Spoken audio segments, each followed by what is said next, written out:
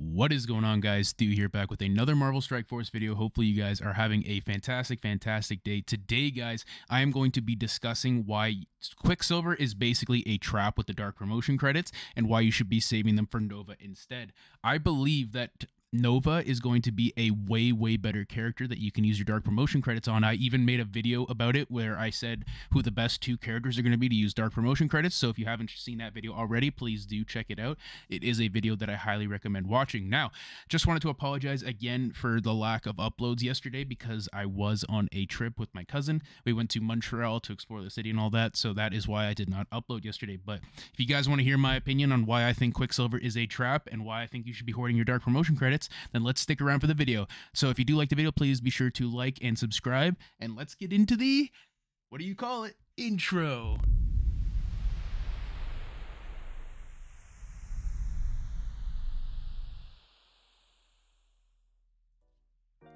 Alrighty guys, welcome back to another Marvel Strike Force video. Hopefully you guys are doing great. Always a pleasure to be recording a video for you guys. Let us discuss my opinions on Quicksilver, guys. So, if you have watched my preparations for Dark Dimension, God, these pop-up offers. If you watched my recommendations for Dark Dimension 5 and 6, I did say that Quicksilver was going to be a fantastic choice in that section going forward. However, based off of what I've seen and what everything that Scopely's been telling us, it looks like it's going to be the same situation as Zombie Iron Man, where they're going to make him limited time and where you're only going to be able to purchase him like 1 or 2 times at like the initial offers, and then you're going to have to very slowly earn him over time with the shards. We don't know how many shards we're going to be getting.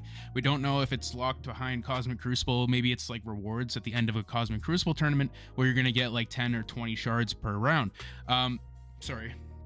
But yeah, so Nova is also around the corner, guys, and I do have a very strong hunch. I'm not saying that this is a confirmation or anything, so take what I'm saying with a grain of salt here. However, I have a very strong feeling that Nova is also going to be dark promotion credits, and I think that Quicksilver is honestly going to be a trap. Not only is it going to be a trap, guys, but Quicksilver, hold on, why did I not have him hearted for this video? My apologies.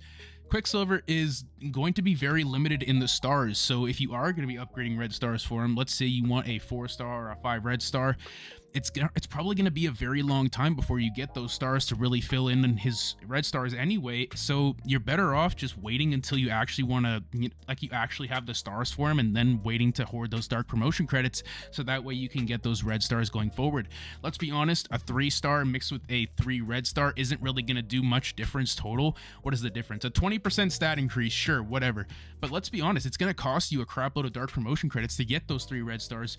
But if you have Nova, guys, Nova is going to be a very important character. Not only is it going to be an important character, you're also going to be getting stars on him a lot faster than Quicksilver, and that is just my hunch. He is going to be a Scourge unlock legendary, so we all know that the Scourge legendaries in the past have been dark promotion credits, and that's why I have a strong hunch that he is also going to be the same. So, Quicksilver or Nova, who should you really go for? And I'm gonna say, guys, Nova's a better choice. Like, we already know how powerful Red Hulk is with his battlefield effect, being one of the strongest characters in the game, and I have a very strong hunch that Nova is gonna be a counter to the Gamma team in war going forward, and being able to one-shot Gamma. Being able to counter his battlefield effect with probably a different battlefield effect of his own, the higher red stars that you do have on him, I believe is going to make a huge difference. So, I think Quicksilver is just going to be a really big trap for everybody. Like, I believe that he's a whale-only character. I hate to say it, but he really just seems like he's going to be for whales only at this certain time, and then the rest of us are going to have to wait over time to really get those stars on him unlocked. I still plan to take him into the Scourge as my 5th character. Even with the low amount of stars that he's going to have, I still believe that he's going to be a better character than Absorbing Man anyways. Not only that, Absorbing Man, if you haven't really been grinding super hard in this game when he came out, you're not going to have that many stars on him anyway. You'd be lucky to have a 4-star right now. Honestly, I don't even know how I got 4 stars on him, because I've just been doing the events and somehow I got a 4-star. So if you're in my situation and you have a 4-star and you already have him built, then sure, go ahead, take him into the Scourge. But I'm going to be building Quicksilver personally. Eventually, I will get some use out of him one day, but I don't need the red stars right now. Like honestly, guys, do you really need the red stars right now? No. So I recommend hoarding them for Nova just to see if he is a dark promotion credit character, and I have a very strong hunch that he is going to be anyway. But yeah, in my opinion, Quicksilver is just not worth the red stars right now.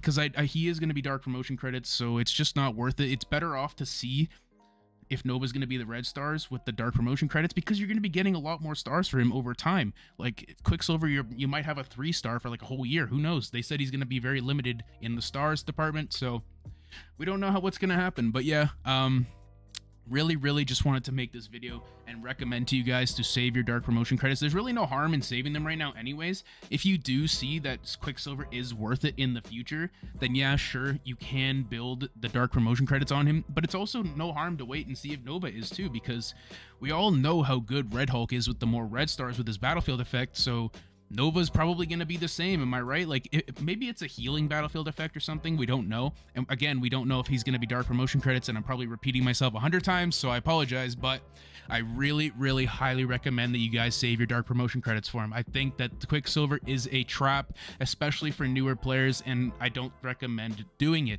But guys, that is going to be it for me today. Hopefully you enjoyed this video on why I think that Quicksilver is basically a trap right now. He's a trap character, and to waste all your dark promotion credits on, so you have nothing left for Nova. And I think you should wait for Nova, because I think he's going to be a better character overall and have a way bigger impact on the meta. But if you did enjoy this video, please be sure to like and subscribe and all that good stuff. I'm definitely going to be posting more Marvel Strike Force content in the future, so if you do enjoy the videos, please be sure to subscribe. I'll definitely be around, guys. I'm going to be in this game until it dies, because I love this game. So hopefully you guys enjoyed it, and I hope to make another video soon. Peace out, guys.